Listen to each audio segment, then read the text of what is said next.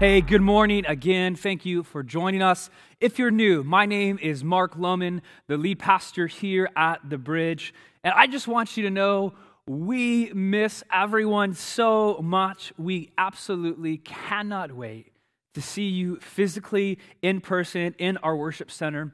And the good news is we are getting far, far, far closer to that happening. And so because of that, this morning is actually a really, really important message for The Bridge.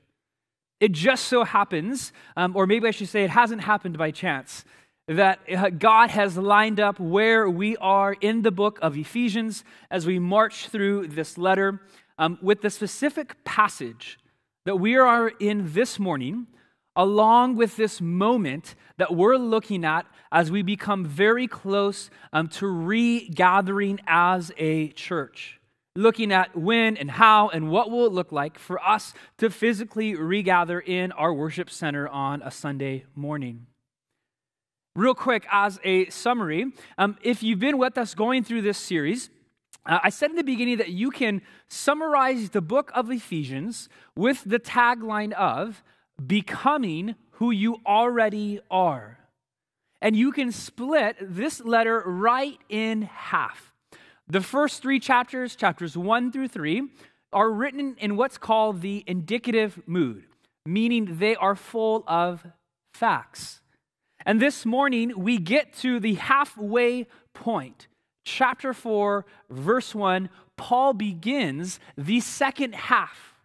And so what he's done is the first three chapters, here is who you are in Jesus. You are holy, you are chosen, you are blessed, redeemed, reconciled. And now he's going to say, chapter 4, verse 1, he's going to switch and he's going to say, in light of who you already are in Jesus, live this out. Become who you already are. This is your identity because of what Jesus has done for you. And now here is what he says. Paul's tone changes, and he goes from writing about facts to telling us how to apply these truths. And that is where we find ourselves this morning. Ephesians chapter 4, verse 1, Paul writes this. As a prisoner for the Lord, then, I urge you to live a life worthy of the calling you have received. Because you're holy, because you're redeemed, because you're forgiven, live now as if that's already true of you. Start living in line with your identity.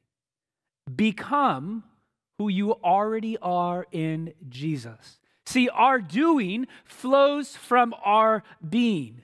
What you do comes from who you are in Jesus. And to be clear, absolutely, this is a process. It doesn't happen overnight, but Paul is urging us to take a step further in our journey this morning. Now, here's the fascinating thing about this part, this important turn in the halfway point in Ephesians. I don't know about you, but I would expect Paul in this moment to turn to what we would think of as the most important, pressing matters of life. For instance, I think Paul, I would expect him to write something like, hey, as a prisoner for the Lord, then I want to urge you to live a life worthy of the calling you received, so stop practicing sexual immorality. Or maybe I would expect Paul to say, hey, therefore, as the prisoner of the Lord, I urge you to walk in a manner worthy of the calling you've received, so stop being greedy. Or what about, hey, I urge you to walk in a manner worthy of the Lord, so stop partying and living foolishly. Is that what Paul says, though? It's not. What is the first thing on Paul's mind as he turns to the second half and gets to the here's how you live this out part? Verse 2 I'm going to read for us verses 2 through verse 6, which is the remaining part of our passage. Paul writes, "Be completely humble and gentle. Be patient, bearing with one another in love.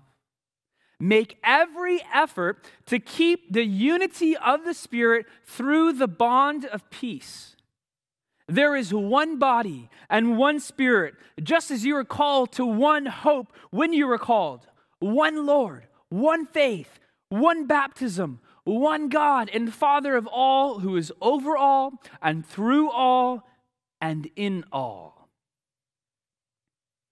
Really, Paul? Unity? This is the first topic that you turn to, Paul, after 3 epic chapters. I mean, isn't unity one of those topics that everyone likes to talk about and it makes for great advertisements, but we all know, hey, it's not really practical and is it really worth it? Is it really needed? Some of us may think unity is overrated. It just makes life harder. We don't need that. As we begin to soon physically regather on Sundays, I cannot think of a more prevalent and pressing topic for us as a community of Jesus followers than unity. See, I think there are obviously a ton of tragic implications to COVID-19. And I think one of them that we're starting to see now is that disunity has started in our country. The whole discussion of reopening the world, the economy, churches, so on, how to do that, when to do that, has become a politically dividing issue. I mean, literally, whether you wear a mask or not has become a statement of party lines. And you know what Satan wants the most in this? To use this issue to divide the church. Now, I want to be clear. I'm not talking politics this morning. But what I do want us to I want to help us listen to Paul about how we should navigate this dividing response as to when and how to reopen in light of COVID-19. Verse 3 is key to this discussion. Paul writes, "Make every effort to keep the unity of the Spirit through the bond of peace." See, Paul's point here is that Jesus' sacrificial death has brought peace to these two highly different and conflicting groups. Those two groups being Jews and Gentiles. I mean, they were radically different and completely hostile towards one another. And we went over this back in the second half of Ephesians chapter 2. And we saw that the cross is our peace, not just between us and God, but between us and each other. See, the cross isn't just vertical, it's also horizontal. It's interesting, the word that Paul uses here for bond is related to the term at the beginning of this passage that describes his imprisonment. Just as Paul is bound to his guard in prison by chains, Paul wants followers of Jesus in the Ephesus region and now 2,000 years later today for us to be bound in peace and love. Jesus is the chain that unites us together. This is why Paul says in verses 4 through 6, if you didn't catch it, he says, there's one body, there's one Spirit. Just as you were called to one hope when you were called, one Lord, one faith, one baptism, one God and Father of all, who's over all and through all and in all. I mean, obviously, do you catch all the ones that Paul has in there. Paul's not playing Uno. Here is Paul's point. The gospel, the good news of Jesus has made you one. That's why he says there's one body, one Spirit, one Lord, one faith, one baptism. And here's the point. You're one, so become who you already are. You are one, so live that way. Listen to this quote by Joni Eareckson Tada. She writes this: believers are never told to become one. We already are one and are expected to act like it. Let me say it again. Believers are never told to become one. We are already one and are expected to act like it. Now, did you catch what Paul says there in verse 3? Make every effort to keep the unity of the Spirit through the bond of peace. See, we are called to keep unity, not create unity. See, the gospel creates unity, not us, but we are to make every effort to keep it. So let me ask you this. Is unity an option? Like, maybe if you just feel like being united. No, it's a commandment. See, unity is a requirement, not an option. And it's a commandment because it's a natural result of the gospel. The good news of Jesus creates one family.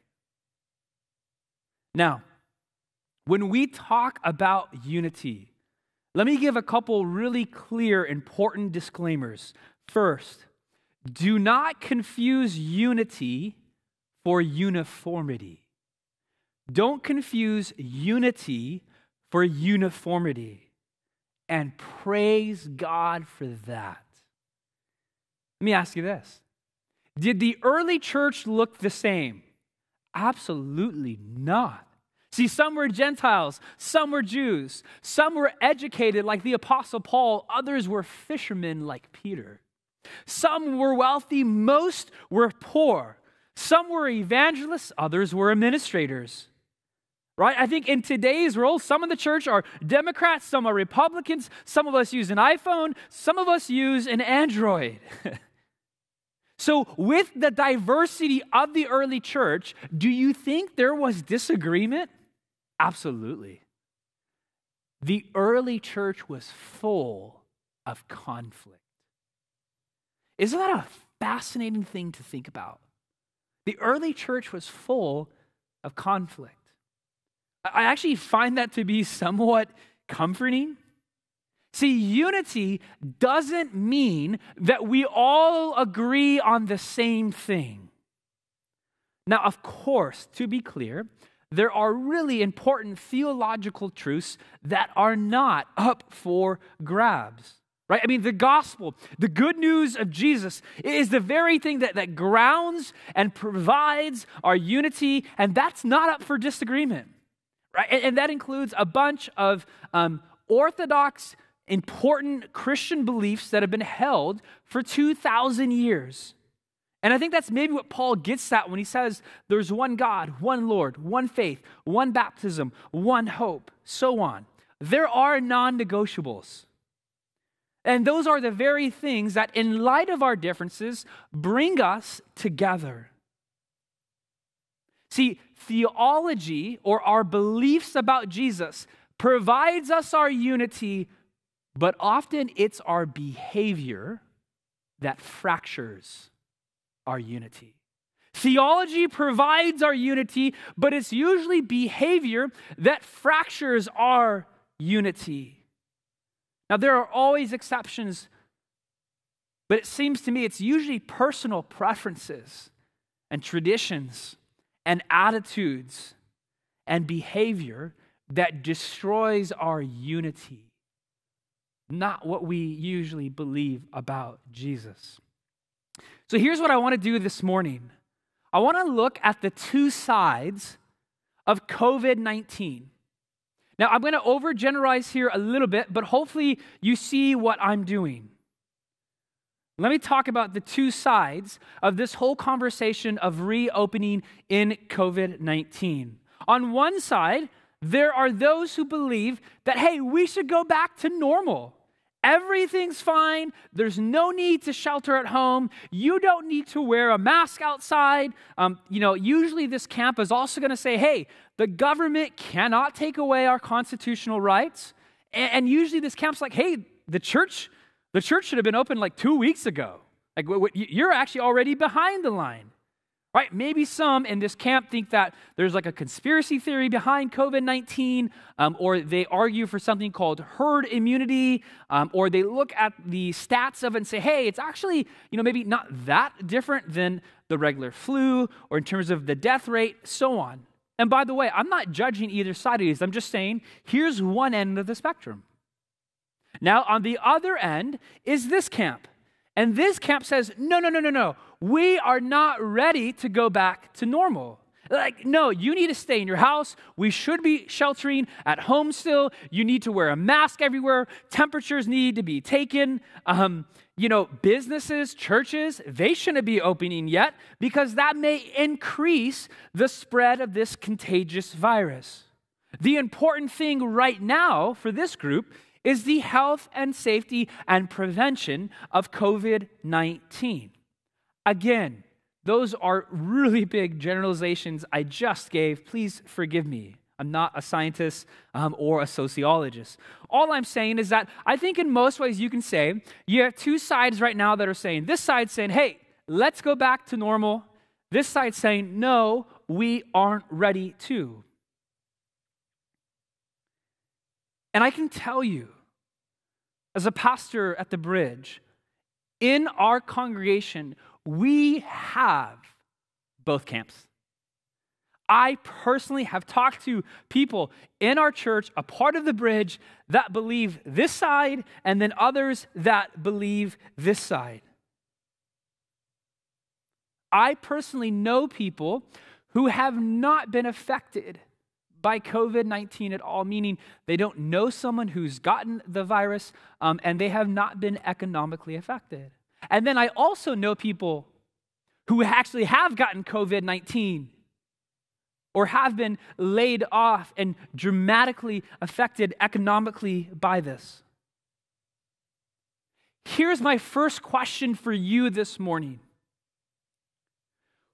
Who do you typically unify with? What ultimately unifies you with other people? See, for most of us, we naturally find unity with people who think just like us, people who are on our side. And let me just say, if that's how we find our unity, the church will crumble. Let me ask you, will you go to Jesus to find unity, or will you turn to what side you're on in this whole dialogue of reopening in the midst of COVID-19? See, if we find unity by finding and going with those who are part of our own camp, let me just tell you, we will be divided. There will be division. And guess what? Others will notice. If we go to Jesus and look to Him for our commonality, we will be united in light of our differences. And let me tell you this, people will notice. Now, Mark, that's a pipe dream. I mean, you're telling me to be united with people that I flat out disagree with? Who see things differently than I do? I mean, what does that even look like in practice? So glad you asked. Paul tells us in verse 2 how to do this. Here's the secret. Be completely humble and gentle. Be patient, bearing with one another in love. You know, it's interesting. In the ancient first century world, humility was a vice, not a virtue. Humility was not celebrated. And this is actually one reason of many that makes Jesus so countercultural and revolutionary. See, Jesus perfectly fulfilled and demonstrates for us the ultimate example of humility, of gentleness, of patience, of bearing with one another in love. Every single one of us has been shown a lot of patience by God.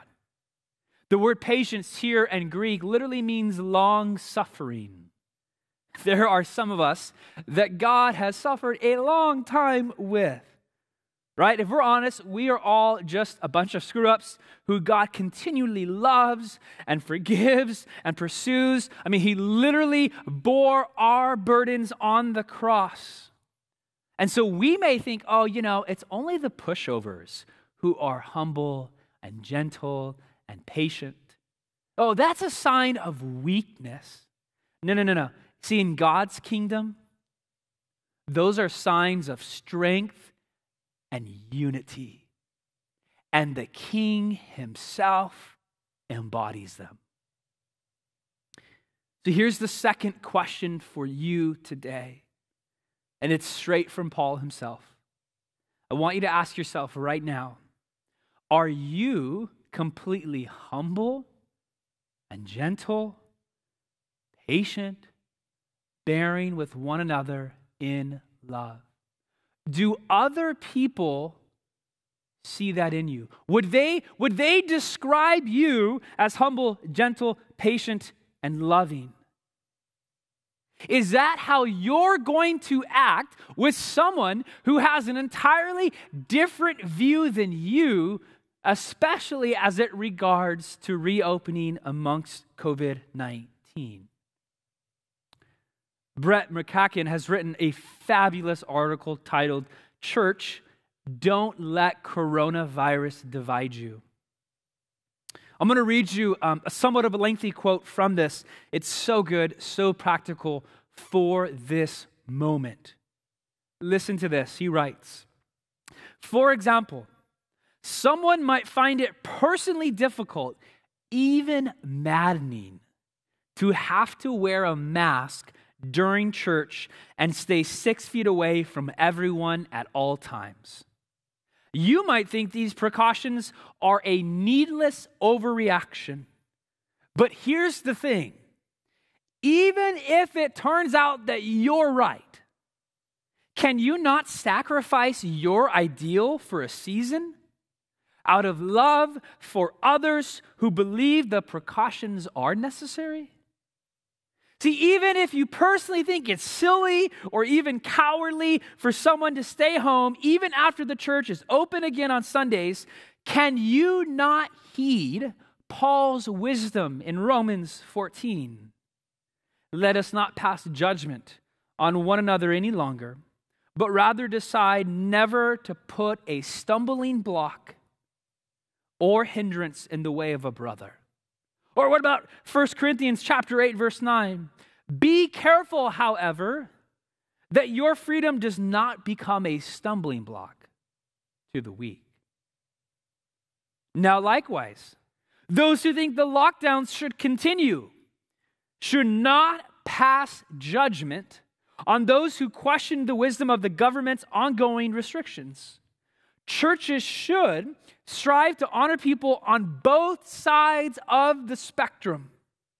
Yes, it will be costly for churches to keep offering online services for those who don't feel comfortable attending physical gatherings. Yes, it will be a sacrifice for church members who are sick of masks and social distancing and Zoom to continue to use these for the sake of others. But little is more Christian than a posture of sacrifice. We should embrace it with gladness. See, when you and I aren't full of humility or gentleness or patience. And instead, we're full of pride and rage and bitterness towards someone at the bridge, and we are disrupting unity. What you're really doing is being anti-gospel. You're saying the gospel, the good news of Jesus, isn't for this person. That person doesn't deserve to be shown humility, gentleness, patience, and love. That's what your actions are saying. And who are you, who am I to do that when those are the very traits that God in Jesus has shown me? Jesus has shown me, he's shown you complete humility and gentleness and patience and love. And he's included your burdens on the cross. Precisely because God has done this for you, he's radically pardoned you. He's paid a debt that you can never pay. He's given you grace that you never deserve. We should be the first in line to show others that. See, not only should we practice unity because we are already one in the gospel, but because according to Jesus, that's also how this world will know that we are his followers. John 13:35. By this, everyone will know that you are my disciples if you love one another. Check this out. This is really cool, I think. See, the bridge's unity is actually a foretaste. It's an appetizer. It's a sign of what Jesus is going to eventually do to his whole creation.